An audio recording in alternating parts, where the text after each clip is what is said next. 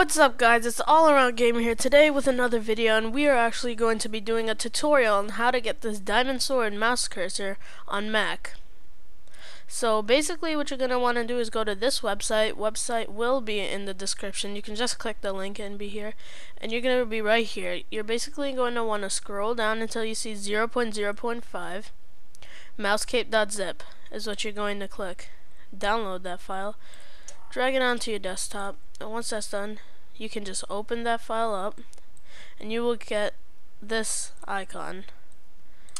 So basically what you're going to want to do then is open that, make sure, and now you see I already have one. So if you didn't have one, you can basically click file. You're going to basically click file at the top, new cape,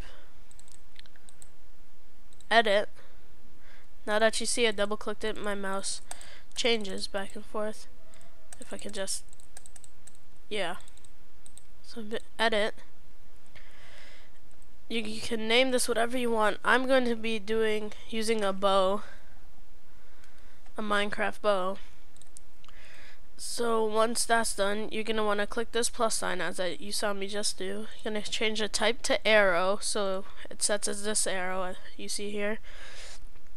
And now you're going to want to go to Google, or well, I'm going to go to Google and look up diamond sword cursor.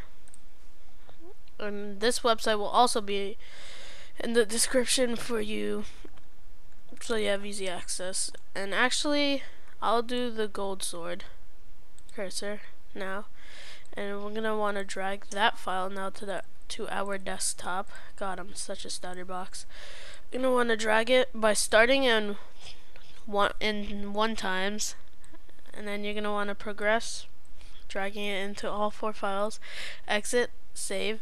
Now you have your cursor set. All you have to do is double click it, and it switches into the diamond sword. If you have any more questions, feel free to leave a comment below, and don't forget to like the video if this helped you.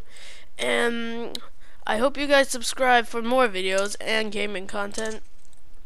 So I'll see you later, everybody. Take care. Oh wait, before I leave, I also want to show you that I don't know why this happens, but when I kind of shake my mouse, my cursor just increases. So if this happens to you too, oh well, it doesn't really affect me at all. But if you guys want me to look into it, I will. So take care, everybody, and enjoy the rest of your day.